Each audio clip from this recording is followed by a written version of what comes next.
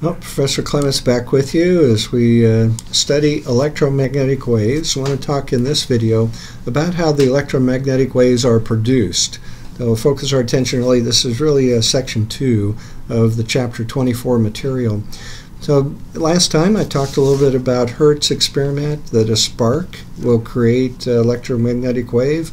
We need to break this down just a little bit and study what's happening here. The spark, do you think there are any electrons moving in this spark event? And the answer is yes. There's a current going across here when the spark occurs, and there are electrons being accelerated. The key concept for the production of electromagnetic waves, one way to produce them is that charge is accelerated. When that happens, the laws of electricity and magnetism state that there will be an electromagnetic wave produced. We're going to modify this a little bit when we study the atom, and there's a different set of circumstances controlled by some different laws of physics, but this is good enough to start with.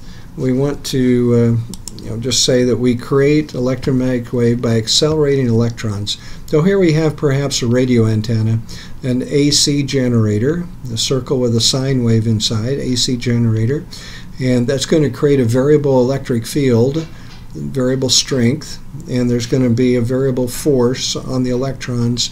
They're going to be pushed back and forth along this antenna, this wire, and as they do so, they're accelerated.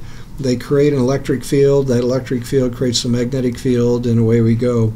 We have an electromagnetic wave being produced. Again, charges being accelerated along the antenna here. We get the creation of electric field, and from that we get the creation of a magnetic field. We are not going to go into the technicalities of how we build antennas of a certain length, a certain size. A lot of interesting effects that occur there, and that's why you see antennas of different sizes on cars, on homes, at the TV station, the radio station, and so forth. Let's talk a little bit more about this wave. As it's moving away here from the antenna, here's our velocity, c. Again, electric and magnetic fields perpendicular to each other and perpendicular to the velocity. Do you think this is a longitudinal wave or a transverse wave? Longitudinal or transverse? And you should say transverse. The vibration here is perpendicular to the velocity. A longitudinal wave, like sound, the medium there vibrates back and forth parallel to the direction of the velocity. So we have a transverse wave. And this wave, again, does not need a medium. So sunlight, the sun doesn't have a bunch of antennas sticking around its surface, but light from the sun, electromagnetic wave, does not need a medium to carry energy to the earth. Oops, a little bit too far there. There's some interesting facts about the relationship of the electric and the magnetic field strengths.